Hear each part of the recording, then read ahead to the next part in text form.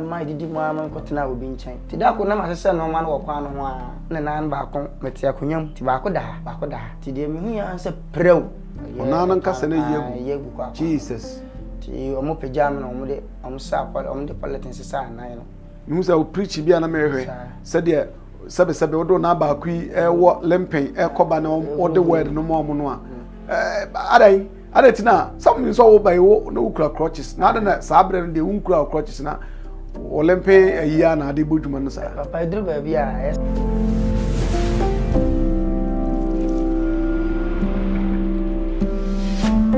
All right, so was your four. I want Ghana TV, so Mediana and Anna Kofi J's Kappa. We studio has so many. When you have been maybe had more. Just a gospel musician. I'm sorry, so for answer. Yeah, just say you be doing home come up, and I mean, mostly no. When I see people with certain conditions, so I say, near my restricted. Any pedma sabe can fa ho dia ko tumi bibia no eso ate so still because there be me pa me ho achi me yedu bi nya bida such people when I see them I really love them. There were such people are sabe mo nam trafficking extra there then so ebi mu so fi say there be me nipa na mom kwanhia bi na ato me kwa ma na bi a wo mu no manya kwanhia eno nche se me ma no kam nhye sanse bro ni bi say disability is not inability so aseminti and studio hamene SP Appau ye gospel musician oba kai one ye braba ko IKNin evangelist IKNin omabo aide friend say bobo hit maker one na ye nwom chese nwom na very fantastic e bi didi nkomo kakra na hwese de niam esitie jamai na to say bokora so oh yeah nice guy mum oh yeah nice guy na we are so far na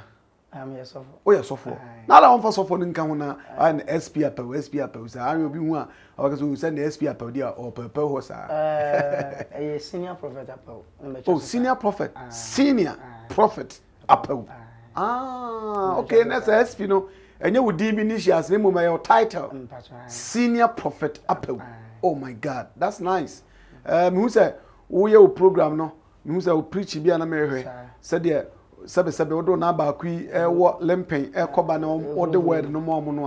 a adatina some so wo bai wo no ukra crutches na na sabre de unkra crutches na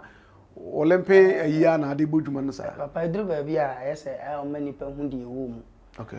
de nyame aya ma no wo so mani pa ni wo mu so de do na adu pempen so bia aya na o mo ka enam se wo ha bia ba o mo so nti me pese me gina de ma fofora sabia na omote kwa ho no mu nsem das wona san no nti no me pese me fo so ase de metum bia meye bia no meye na me so metum dia ye enemiam sa ma foforo mo so hunu se enkachi senior prophet eno nti na hunkura wa ye frata o crutch during preaching na ade nyame aye ne so kwa ya fa so a me pray na me te kwa ho ba bi na kwa da me beba ho but me pese me who the reason why all crutches all right and so preach dia no to crutches nyina gu ba bi na wo de ba ko no a wonan na en ba ko no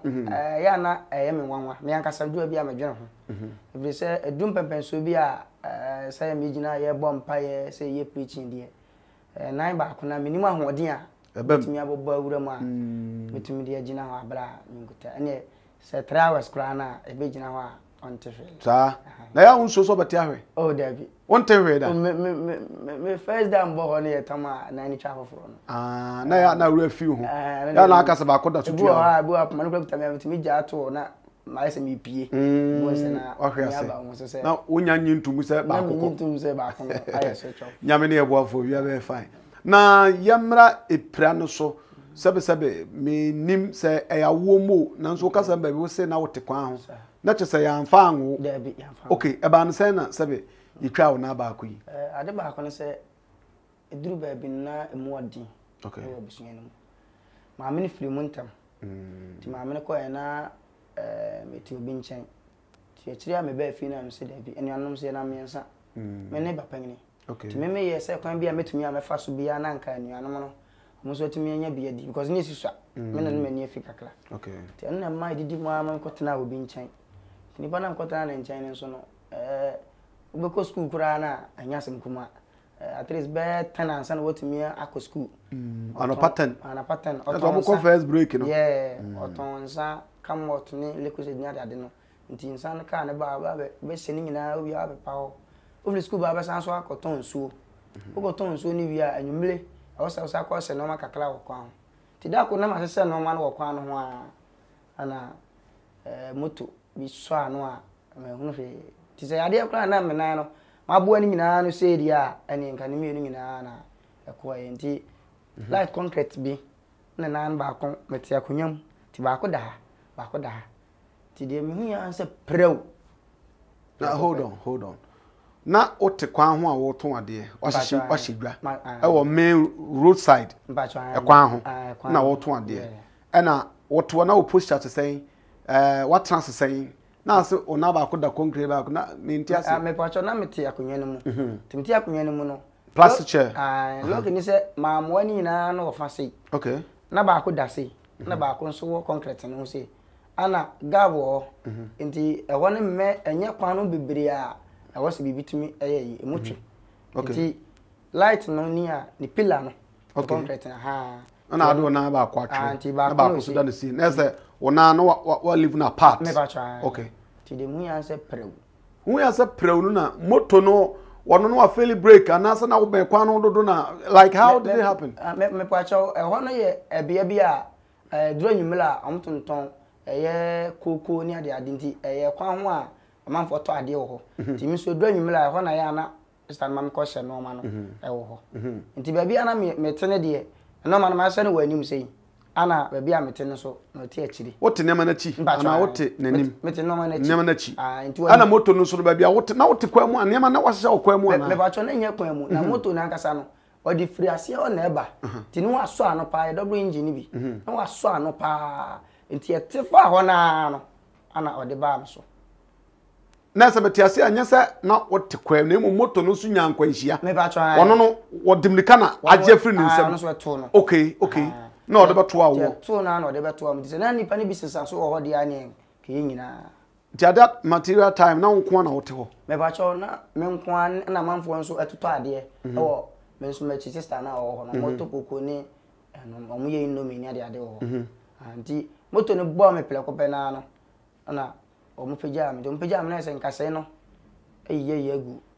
ona na nkase na yegu kwa Jesus ti o mo peja me no mo de o mo sa pole o mo de politics sa nan no kase yin na ade enchine na wutuma na sasa mpa na wo ba so no kula pa esi wo fan esi wo dun kwa no fe dun kwa soro okay eti moto no e fauna no so na like how e bo ni padua na e bo na me ba cho moto na nkasa no amoni padua no se me so ha me nan no ona na odi abia ho sa no nan na abia ho sa no ana ebo no tale concrete no ebo fra concrete no ebo fra concrete no okay nti nan na nkasa ntiri ni kura de na ye ba akopɛ ne sam upeja awa tese mu abaya wawai nigo ba na ni nyina chi no na mani so ne fiti fla kopɛ nyam nti mami hu de na nan no aye nti akire mu no ana sa fe na mi hu no fi biem no mo de me ese moja tu no ni so bebre na nipa na otwe moto no ono so de na to no ba cho nipa na otwe moto no sa na o de bo mu no peja no de ne koto ba bi ti wono wo so le fla kopɛ na no nso ni so atan no enti wote se wakunu no no sa se wodi niti pe ba bi abo awura ana manfo yire no nti o mo yire no na is approach for dru onye sa kra dia ke bi anko mbebo no eti e ba sa no na ye den ye doko hospital o madam na wo ton drinks man no ono so no hobby anasa me pacho esi ye na nyumele no obai nti obai pa na me wo hospital de ma di kan ko hospital nti enim dru wo no asem si be 8 o'clock me da lawani ni ho na odun kwa ho no lawani hospital okay odun kwa ho no da ho ma ni bo pe 11 ansa na ambulance eba ama omotumi apejame ede me aba ji eduru won so na mpai ma edoba kumasi ji okay do na mpai ma da wo che kakra ansa na chiri panyi bi eba na so akura isu to mo for left course ro na ese mpesi wo ti anaduna na mo gina so de dade bi omo ye mai de dade bi se na ni mo on share na ni ho di be 3 days no o de ade kula wo mu a ntehwe ti na wo se mitimi assign na omo twa na nti omode ade wo mu a won ten na ko ba say wo se yika nan no okay ti bisa o consent nti bebusa bebusa me na me so me hwe sane tie na menim de mba be na sase so no nti na wasa at least se nan na betumi akọ afiro na bibia ntumi emma de a o se meti ase wonko ana wo gitu mu sign me twa na se obi fufuru be kan ho acho omo na omo kan wo nyina no me giri se control ntumi nya te se me na wasa me gitu ti ni kase ye pa na gina me so ba mpese mu tan nankofo bi so on consult abusuafo bi pacho na abusuafo ni bi e ba abusuafo okay ansa na ye ona no adwuma okay o madam na ne ye adwuma no sabre no no so no wo wan ye do kodi wo ba ji nya odi wachi ba ya na sesen na sitie wo ye bi na nipa dia because do pempen so bi no obae no obehwe sene ne no ma eko na famu dia ho no obetumi aye akrankra no ana omo so a be prae no omo so amfiti pla ko pese omo yi omo ni to omo so gina mu se metumi anya menkwaje na afa eduru ba bi no ana madam no sa se otwe no o sha se wo otwe no sa abre na wa free hospital ata no wa free hospital ho ba na emina mo arese mo ni mu se bia at least ade yank metumi anya nchen ba bi ya se fi se na me kume ho e de man pa ye ate duru ba bi no me frɛ no kra na call na sam no na ye din ndi no na ase ho na mo mu na ma ni da so no mu ye basa kakla ye you free hospital no ukọ ni free straight anase you free hospital ukọ he because ne nchen na wote na nya nkwanhia no ye you no ukọ he pacho ye yi me na no omo de meto aso tu ye I am free ho na me free okay nti ho na omo de meto aso na do nkwa ni I am free no emu ntwe enu nti no na ewumu a na oba ho o madam na ba ho nti oba ho no be mienu miensa no china eno ma asa achiri di to medical bills operation whatever I for hospital hono ahifo ne tuya aka no oh metumi aka se madam ni betuya bi kura na ma ehu wa hu so tuya bi na omo am hu so tuya bi omo a me wo metumi hu so omo tuya bi na hu ye anase utumi hu se omo a metumi nya pepa a che so tuya evidence omo ni tuya ye no eye de omo pra me no de opra me no no omo na edi juma chiefi ho ba no wabra bomba ye sen waba fie obi aja obo obi ma oton ne niama sisi waba ye amputated onan ba ko ni ho abrabo ye sen from that time no dey ba ukro no be wu no how send a life be ye be fam pa because me la me play wi no na me be fie no frɛ ma me no am ni didi nkomo but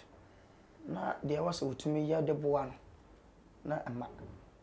so do pempen so bi no na me obi na me so makro kakra ntino amanfo okla ba na o ma be chemade ne bi ha na dweno ma no maduro na amada no de be chem ne atoto me botom na sika na wa me ho no na yeyi baby kro ya tutu botom na ususu se hwan na tutu botom men to me mo obidin but na me hu ni se me fiefo na bia onuanom me fiefo na bia na re ba ko na me fama na ha me pa ne se mla ha ne ba sa no na me nim se anka me nuanom betumi ehu ni se ye bra ade ana wo ye nyina ne se obema ye nso ye nsa akoya no because ma me na wu na papa no so wa ka ma me na papa no so we me ba cho papa asemo de ye nsem bebere because nuanom no duru ba bi no man se me ma me no di kan wale wo bi na owo me oba wo me wi ye ne papa ye di for kese pa o pa di for kese pa what otiase sisi amekase o krum o Ghana ha o krube so me papa no ne side no so ebunoni what do we say ehunda wonyini me hunu se woni da me ya me nyini ye ne ko hwe na chi kwan wa me ko ye no menim e bia true ne yiri ntina ma na ontumi me papa na sa dan fi mama nya ma ho kasa metumi akon papa nche sabre na ona yetwa sabre na etwa na na yetwa bacho ona etwa wi echi na nka ko hwe no bacho etwa wi na echi no ana me yes na ba ko hwe no sabre ni ponu ma famu na esa wo bre tina dum na za ko hwe papa na ma famu ma anya bia na menya bi to dendi okay ba papa na me pese me hu no okay na nka wotumi esumi mu a ba to me ko ye no ntumi animu antumi animu sesen wa nye o sedi anka papa ba gine ba me ko ye no hu me o me ho te se ni ade ba ye se ade chin a oba be fa me de me akofie ba me nim de si te je no bi ti oba fa do akofie from he na hu wo so e ba cho me to one wo ne krom wo straight ti me ko du wo na hu me no obi sam sam sam se ana ye se oba be fa me akofie ama fa me ankwa nti obi ne ti amena so se na yide ni nti no nya de a because na yide no enye easy sa se fitin ya okoduru papa no kuro mu ho no e kuro be so asem ne kai me pa cho ebono ba nim kuro pote ara na wuso sa oh na ma nim fi bia sa tuntum kai kuro ni den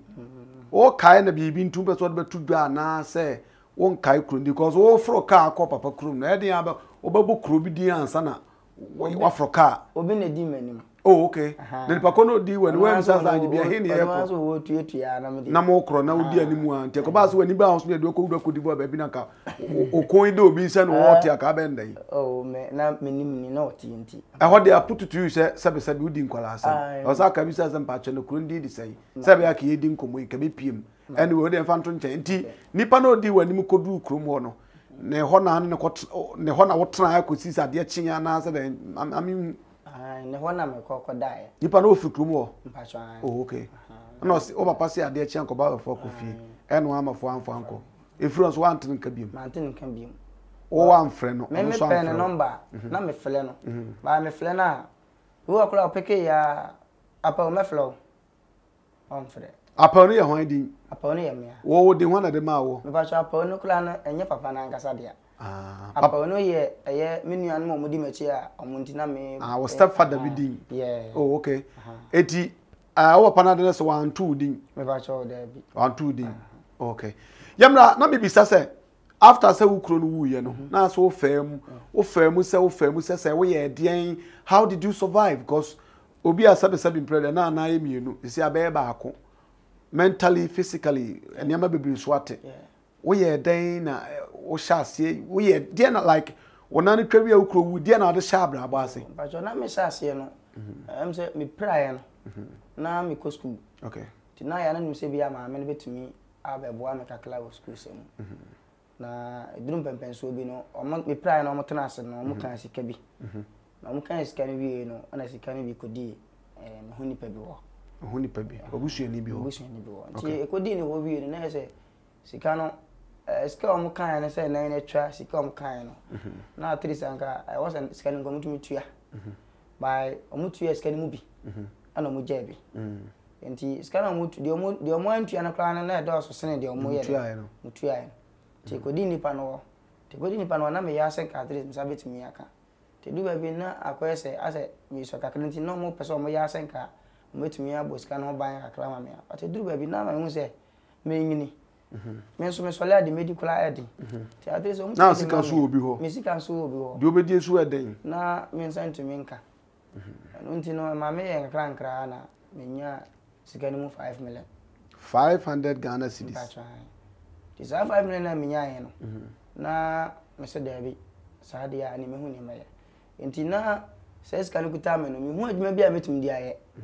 ti me fle school ba na me ko tena obi nchen nipa no repair TVs enti se nipa no repair TVs na me te ho na me hwe no enti ye ba mbe peke ama na metum ye TVs no ne normal electronics no na metumi eye enti me fle school ba kwa na de wo no wantumi anye no na me ba me metumi ba be ye de ono master electrician na ntumi anya no wo tumi ba be ye because me bieso a bo a me bieso me nya bieso a me yi board no to me nsama metumi tenne se edin adiwe voice ba wa sum adiwe na asai that's when you electronic angel wow enti no me nya bo wura ho na me tu ye na pa mo fresi wo na se aba na wo mfie be say pa jo sata mo metumi aka sana mo be na mo be 14 ti nkwanhia unya ne yi aben Aja Kwansiano because me if you wanna me name when I'm the Adibi Babonte 2015 near. Chebe 2011 12 okay 12 more MCC. Okay. Etina wo ugina say. But was at time one na me wo ayi won na me gina form 2. Na gina GHS 2. Okay. And now call school bar no abaye. 5 million no eventually no way and then that ho wudi kakra. Me nya say sika no. Ana me bobo aye KGI to meet na mu de transfer. Okay. Nti no me bobo wie na sika na sa. Ti me free school ni ba na adwuma akra metimi amaye no. Akra nkra me menya no. Na me de twesusu.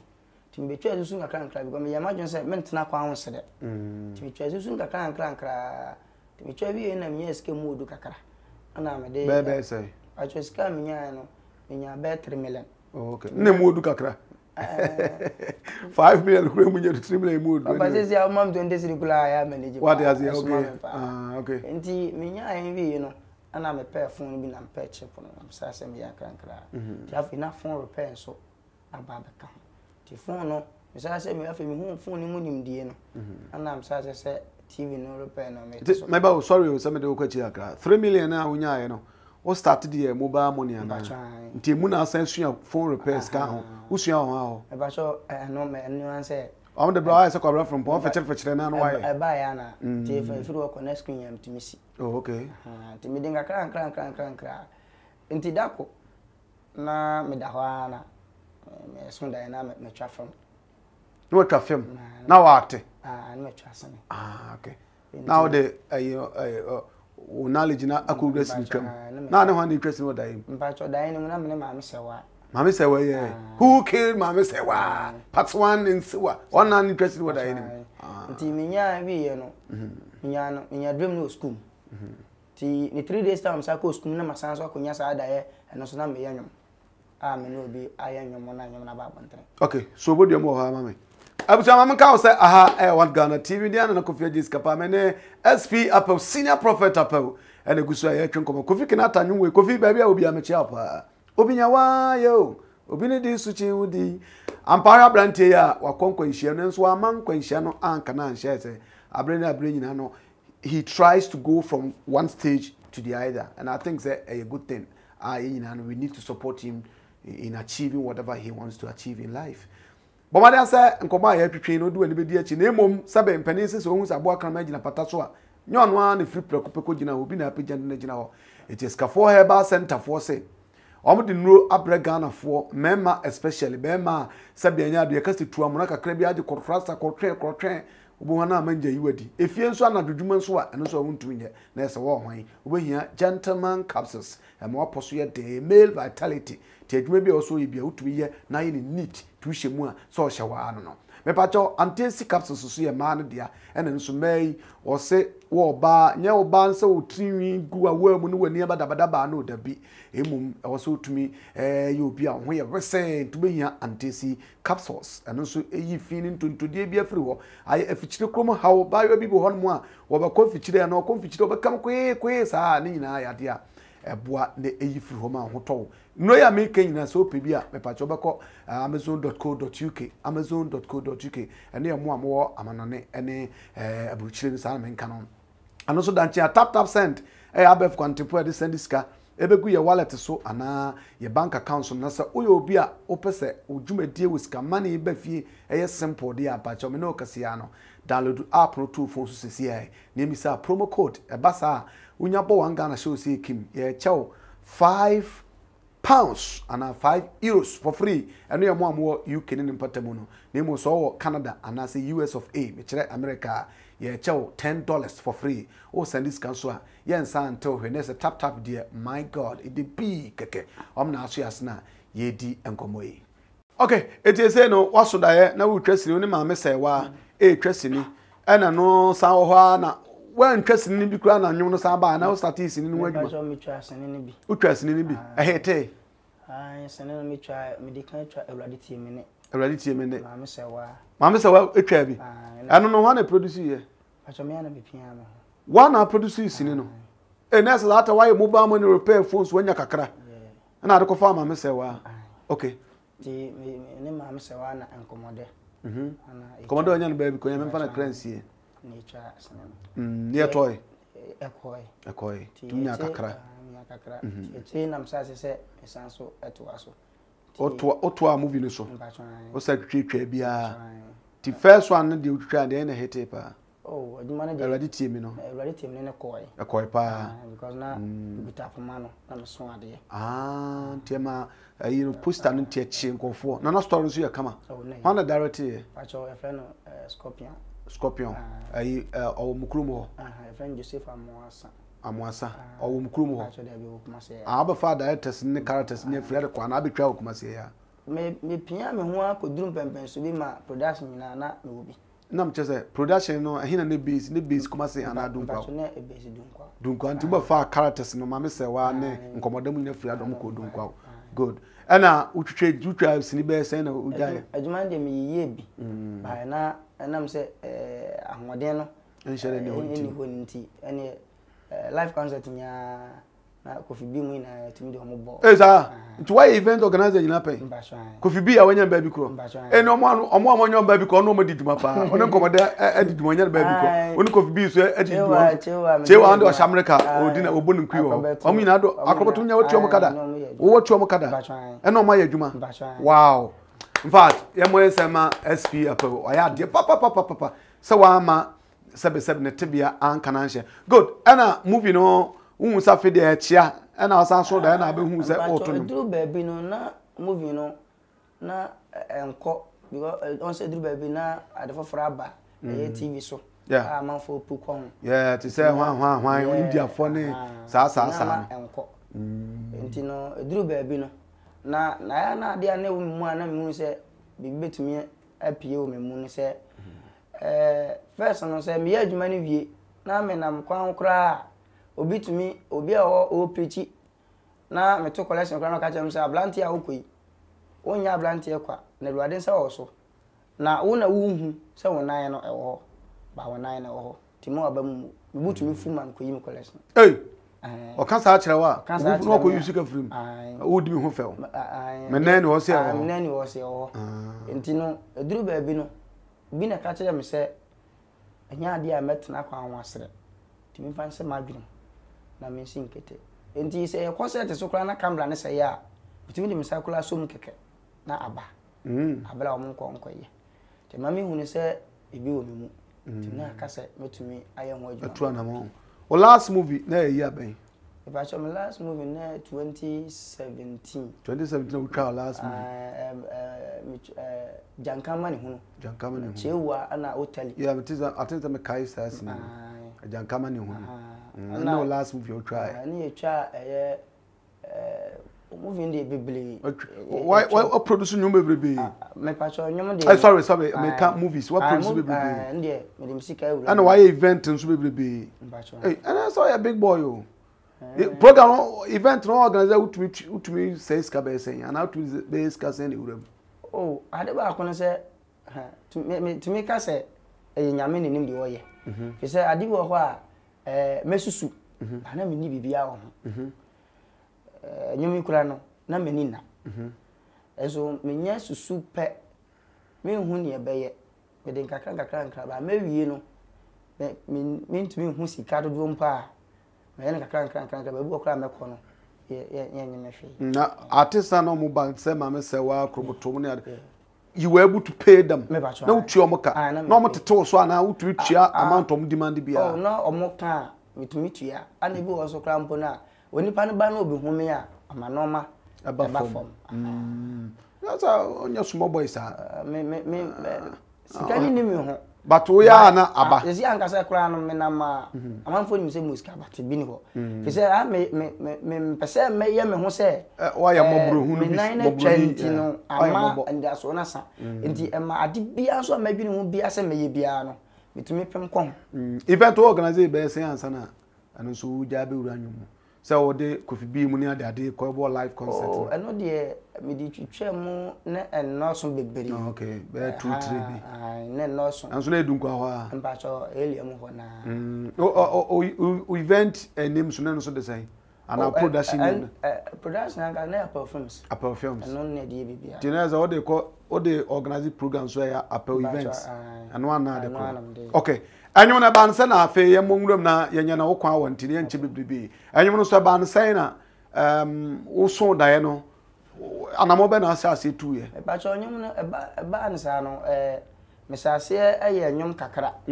Na me ye wi no me ye CD. De nante aye mpatem ho. Ama omo ni se anyum no maye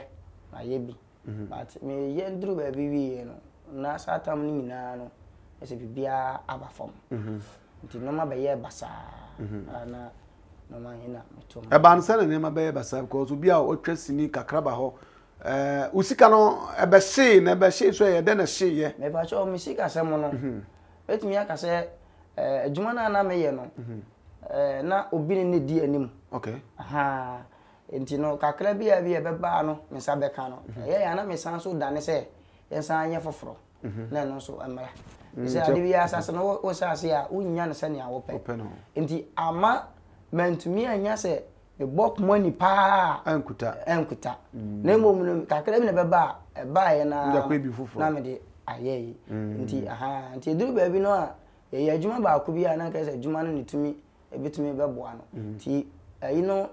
TV hwe for no ba ye no ana ma bia adam ti ase asa adwuma no wo discuss shemu yi ma bo na wonna ade me fom bo ba okay ana wo do ani kire anwum mu ti wo de anwum no so ko chinchin no so ne ye to kakra sen me ba so me de anwum chinchin na ye to kakra ateduru ba bi no na ma hunu se emwa ifiri se e wo se wo ya ade bia pemko aha de ma me hunu se ade nti na me nya abotre na me nya kankra na mele na so se e wo se nwum no me ya na me nya artist ba ko bi kura na enu mo be bo asene se me ya de me pe be ye ise asene na na wo twa na me nta amfa me hu nsemu ntwa bi ha de ze na me de me hu nsemu twa de ya ene ba mo mo hwe sene de o be kai me okay eti wo first album na de anwum ben ya e ba cho me ye worship bi ade chwa na parliament ni so be na ana na de call rounds no ba cho na okay enti me be wi na me hu se anwum no mu nsemu ni swa ti me de beto na me pa na ba enti afi na me le no aso ti sa worship na wo ha me fa so what to man ko for but all year for system me ba cho na ti so e kakra be sa rebrand no me ba cho de ko ya ni se anse na me pese mpatam wo fu mu ni se ade no we na wo memu okay ti ama ewie no nwom no antumi anko na nim kura nti mpatam wo fu na ne hunu se na se nwom no obetumi aye tina so be test what is na fa hu ye ti o de ato nche good eti at what point na feel say we be artist so na IK anim enna ebra na asu eno ya nwom ben ya me ba cho Jesu de chance bi diti na wa to kaka mintie. Jausu. Ana wurafi. Pacho me kai ba. Okay. Kabe me mama pa. Jausu jamani eni atiti ya wonami. Jai nyame be kuma o. Mitie de na de de. Jausu jarewo japenisie wonamu yo o. Jai nyame na wodi oni bi asemo. Asa IK ni no like what to you to so no. Before say we be kwa share IK ni ekwan be na anam so like how I don't know about say among all the artists that Ghana IK ni na pay say one no eyanwum me fa so de na e wo nyina ne say enwum no me hwa enwum no ho yeah aha ti me hwa enwum no ho no me hu say papa no ana me sa beta na sani a me kana enkoma wo bibia say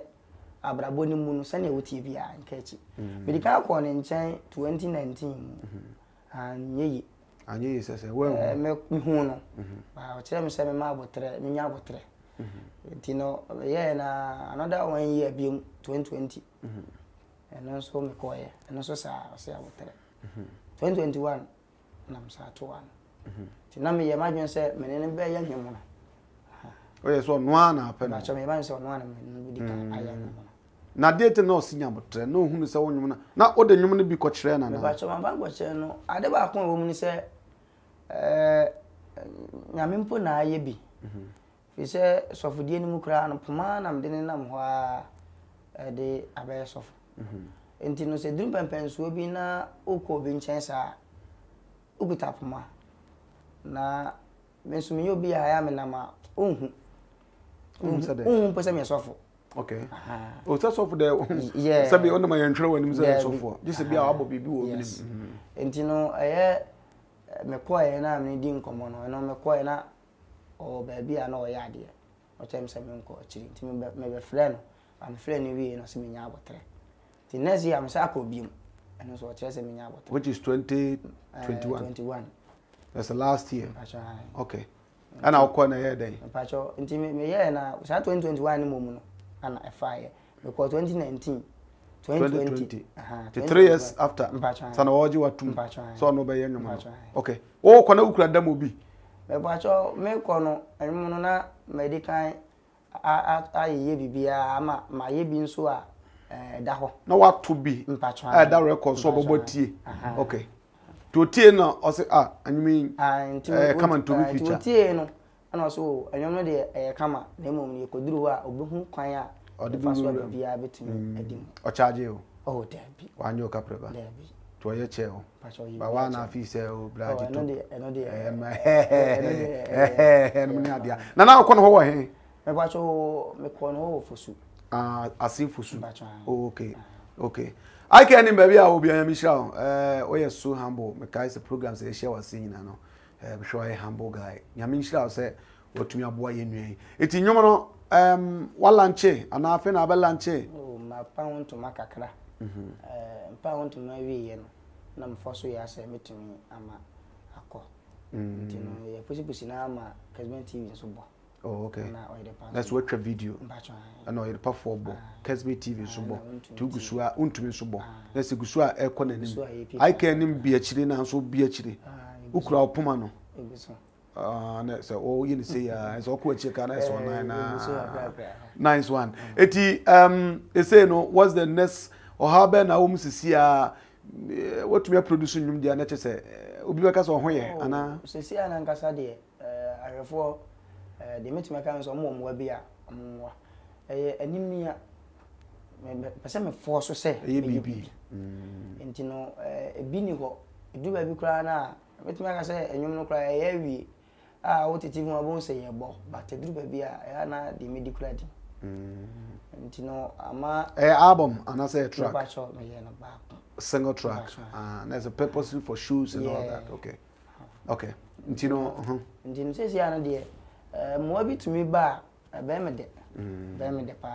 obi se me ma moa physical moa na mum me organize me pese obako shoes no akototo no what that ability no abetumi akototo anya nkwa onwum bi a kwa so tumi what that singing ability abetumi atoto other people nwan nkofo peneto wakoko bi da e ba cho ma ko ba ko mi no bi no so bebere na hwe awoto nwan nkofo to mo yiwani ti ana say na respond na so okay before some about so free kakra na de nkomoda ba wie no wo number bi a de betu bia se be ya obi person wo fro na ba program because say de me share wo video ba say de energy a wo di huri son de ka nyame asam no na yeso wa do the bo wo number no na me number na 0248 82 40 47 0248 82 47 say senior prophet Appau oba program so no so be kan nyamesemu so be tonwum de atwe akro so whatever the situation afam no nkofo obri akomu a they've ended on the street ya almost stress de ba so no de lalai nyame abo no so de shepa de nkwanhia betuna o man nkwanhia nkana nhye Ghana for de bigimudi se emwa bia so ye sofo no ate asori bi na pese oba na jawo wi a apeka krama de afaka na de obedi so be ya na ninya ya numbers no de 0248 82 40 47 butu ya friend number no na oni no edi nsa woso ana senkita ho na bietu eti oda sori anu ana mpacho han waso no we mpacho mo dansia peja ono waso no oh ahi wo ni wo biase road okay eti o members kakra na omo so why sebe amputated pastor ya omo kura wo sen omo judi eye fi se de nyame eguso ye no kra me so broma agreement ase so na enyo bia na tumi gina duru sa pempen so no si aye eguso kakra ti mo kakra be fa na si bia tumi kama senior prophet papa o shankom oh enkom said the senior prophet o shankom nyame mfa ma ontumi nye na o shankom me fa so nyame mfa ma ontumi nye o shankom de o kan waka but nyame mfa ma ontumi nye wa shankom da nkom se no mu de hen na wo bi say me kasa nkom she in general wa shankom da wa she obi nkom da wa she oman nkom da wa she football nkom da wa she artist bi nkom da oh ade ba ko mu se nkom se no aya na enye nkom se ni se wo sole ya na o ka so nti ade bi wo ho a nyame kula yi kire wa ubisa se betumi aka ana mentumi nka ti so far onya nshi obi ahonkom oh enkom se de masakula na mentumi nka kire menka se boni pakrodium che wa hye bida masabi pa wa hye bida be kakra bi on senior prophet ni papa alo so say dam palette te ho hwe wona oh debi anara aso wa hye nkom aso de ya machiwo because all the so wa be hye nkom from time nkom tro no na be chewo asa de usuro so be ka wa hye nkom aso de usuro bi nsuro na emom no nkom se na aye ka no na me se nkom se ne ye wo mbebri so bebri ye wo mbebri